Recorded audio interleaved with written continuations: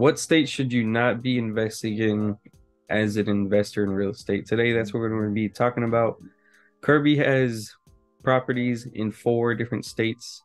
I have properties in 2, and we're going to be talking about our experiences and mostly, what we've heard from other investors and where they've invested certain states that are more difficult to invest in, such as California, New York, Washington. I've heard Illinois is a tough state to invest in. So we're just going to be going back and forth on what we've heard. I've heard, some of these states, it's crazy because you would look at the laws and they protect the landlord more, or I'm sorry, they protect the tenants more than the landlord. There's a video that I had watched, and we'll have to do a reaction to it. I'll have to find it, but um, in Washington, there's a landlord that, from how it was worded, it seemed like he was living there but renting out a part of his house, or he had moved out and then rented his house, and he couldn't move back in his house, and the tenant was delinquent, and he wasn't collecting rent from the tenant. Tenant wasn't paying rent, and the tenant was Airbnb-ing the part of the house below. So the tenant was making money off of the guy's property, not paying his rent, and then the tenant got approved from the state to for the proper for like a it was like some licensing that was required or whatever in that state. He got approved for like to rent it out, basically, the tenant did. And so the landlord had no help from the state to actually like evict the guy. And the eviction process would have taken up to like a year. So the guy, the landlord was out of his house, and kind of humiliating because the tenant that he's trying to evict from his own home is making money off of his property. So there's certain states like that where they protect the tenant so much and they make it difficult for the actual person that owns the property to actually have rights, with from their own property. So I mean, the states I invest in, Florida, Georgia, they very much are um, protective of the landlords, I would say. But there's other states that we've seen, California or New York, that make it very difficult for investors. Before I jump in, Alex, you look like you're in Alaska. Are you sure you're still in Florida right now? I'm in Florida. I'm in Florida. Yeah, you looking pretty bad over there. Yeah, and knowing having the knowledge and understanding the nuances of um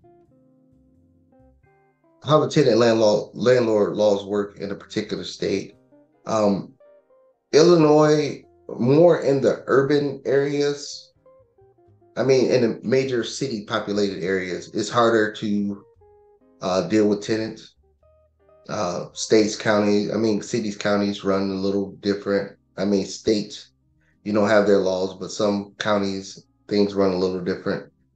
I wouldn't invest in the north. I mean, for the most part, I think furthest I would go north is maybe Kentucky. That's probably the furthest north I would go. I mean, I used to live higher up in the north in Michigan, and I just seen the nefarious things that my relatives and friends' families did to stay in properties longer than they should, and how they think that being having a place to live is a moral obligation instead of a financial obligation, meaning that if I don't have a place to stay and I can't pay you, you morally, as a landlord, you're morally obligated to have me just sit in this property and me not pay you. They don't understand the nuances of, hey, I still got bills to pay also.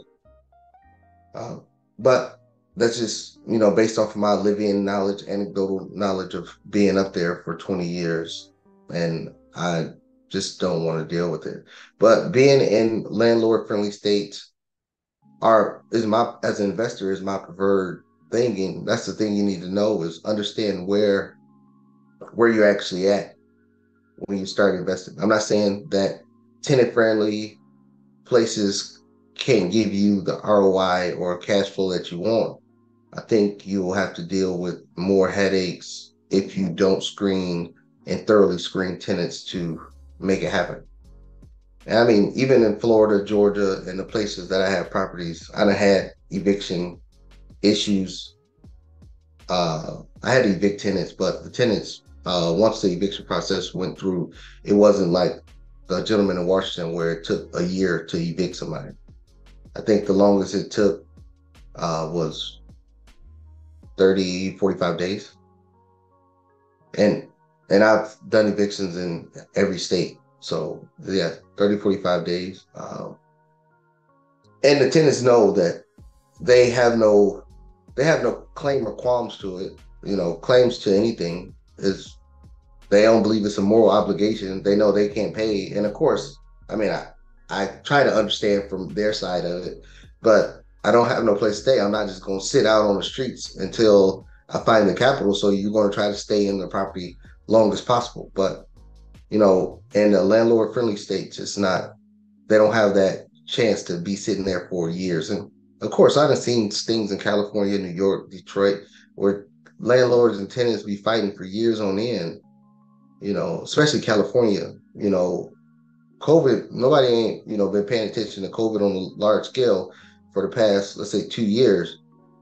And the moratorium for COVID, where tenants didn't have to pay, just ended at the beginning of this year. So how are they? So the landlords was having to come up with that payment every month for years because tenants weren't paying. So it's a vicious cycle that people get in. But I believe that understanding the nuances of it, understanding what kind of state you're in if you're investing, that will help you a long way moving forward when it comes to your strategy on trying to invest.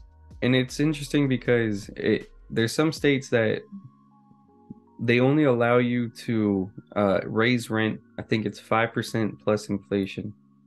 And really, that doesn't do much because if property taxes go up like astronomically in insurance and it surpasses that 5% plus inflation, then you're kind of stuck with that overhanging bill. Am I correct?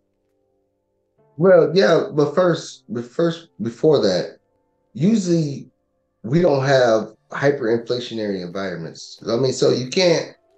I mean, I know we want to talk about this time in this small time where we're having this hyperinflation.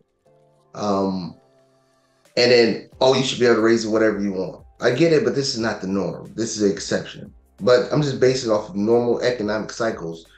Uh, and what you're saying is talking about rent control units, and then there's a lot of rent control in the Northeast and the West. But yeah, they do have states like that. But I didn't want to go to the because of the inflationary environment. Usually, inflation, if you go back on a scale, the past 100 years, that quote unquote, I'm using quotes because I mean I know groceries, gas, all that stuff, the inflation is higher, but I'm just going off the government data. Inflation in the United States averages about 2 to 3%. That's what it is over a long term period. I mean, of course, it's just like the stock market. When you say the S&P 500 averages 10% a year over the long term, people gonna tell you about the times it went up 36% or the times it crashed 50%. But yeah, those microcosm times and small framework of time. But average for the S&P 500 is about 10 to 11% per year. And that's the same thing with this. I mean, we had the 80s. We had the 80s where we had, I mean, well, 70s hyperinflation.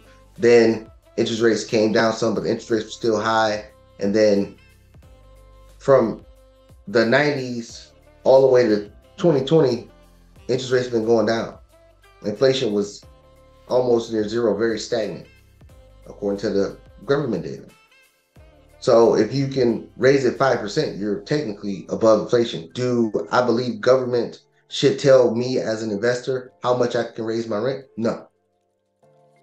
But I understand if you don't want, if you're more cognizant of, we want to ensure that the people with lower income has the ability to stay in the property for a long period of time. I understand why they do it. But I don't agree that investors should want to invest there if governments control what they do and how they make money. Yeah, I agree, absolutely. With all that being said, guys, if you have any questions or comments, please let us know down below. Like this video, share this video, subscribe, and we will see you guys in the next one.